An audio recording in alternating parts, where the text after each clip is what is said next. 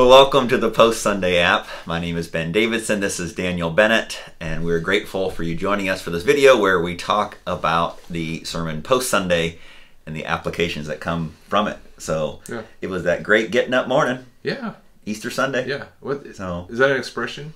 Yes, that great getting up morning.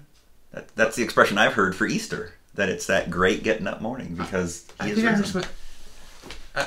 Okay. Is it a song or? I think it's just a colloquialism. I think I heard someone else say that yesterday. I'm like, okay.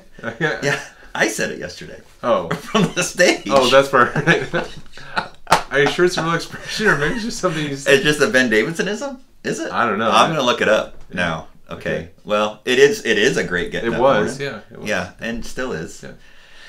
Anyway, well, now that I've been corrected there, I'm not. It could be something. Yeah, it could be something. I mean, I don't think it should be, but I think it could be. Wow. Well, it was a great Sunday. That's right. Easter Sunday. Yeah. Lots of folks came. Yeah. Two sweet young people baptized yesterday. Yeah. The sermon. I tell you, we were talking before we started this Post Sunday app. That you talked about, if we know Jesus as Savior, the cross is our model for discipleship, and the resurrection is our hope in discipleship. Kind of starting this on Friday night with Good Friday service and coming through.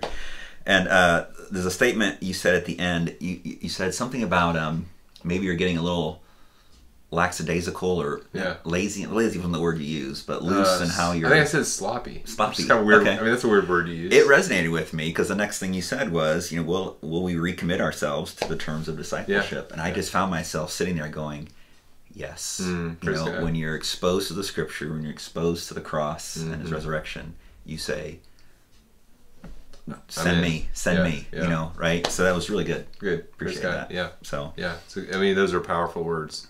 Yeah. It's a powerful passage. Yeah, for sure. So we said we might keep this a little bit shorter today. Yeah. So do you want to go on to some What's of the other Monday things? after Easter called?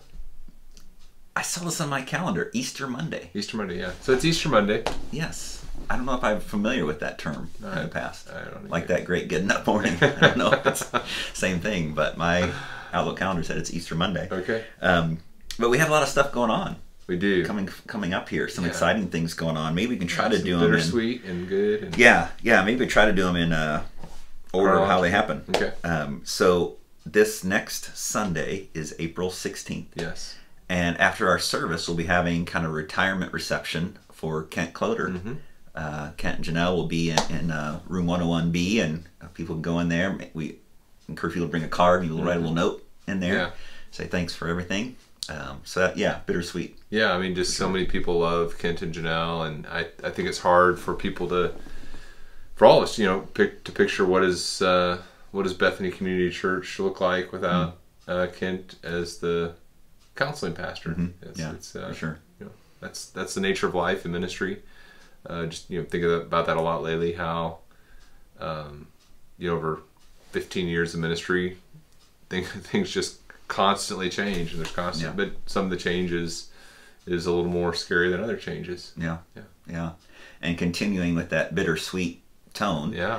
The next Sunday evening, after our Sunday evening service, which we'll talk about in a minute, we'll be having a retirement of eldership gathering for Kevin Martin. Yeah, and so Kent and I have been working together for 15 years, and Kevin and I have been ministering together for over 20 years. And Kevin's been shepherding a church at Bethany Church for 32 years, I think, or I think around there. So it's just like that's a big chunk of time. I was 21 years old when I set foot into Kevin Martin's Sunday school class at Bethany Baptist Church as the young marrieds class, and now I'm 47. Yeah. So his influence has spanned that many years for me. So, same kind of idea that we'll have a place to put cards and write a note of encouragement to Kevin and Sarah, and that'll be out in the lobby after the Sunday evening service, which Sunday evening is also our quarterly gathering. So a lot will be going on that night. We'll be giving a budget, the budget to be voted on, and then also a couple of staff positions. An internship for Jake Valensic and a church replant pastor role for Jordan Embry. So that'll be a pretty eventful night for us as well. Lastly, we'll just mention Church Center. Yes. Great app that we're using. My care group has been using it. A great app we've been using. We're going to be trying to put an emphasis starting on April 23rd, that Sunday morning, and the following few Sundays of trying to just make sure everybody knows what it is on board with it, and we'll have some people in the lobby where if you walk up to them with your phone, they will help you get it on there, get a picture of you for the directory, all those good things. That's going to be so helpful. So I would just really encourage everybody to utilize Church Center. It's it's primarily for members, so I also want to encourage church membership for those who are beginning to attend our church.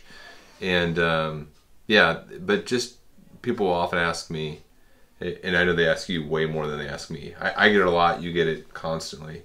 Hey, can you give me so-and-so's email address or someone's phone number, or who is this person? And we had a situation here in this very room less than an hour ago. We were talking about someone in the church, and someone else on staff didn't know who that person was. And if we kept that church directory up to date and more populated, I think that would be very helpful for just the cohesiveness. There's a lot of new people in the church right now. Yeah. I introduced myself to someone yesterday that's been going to the church for a couple weeks at least. So it's just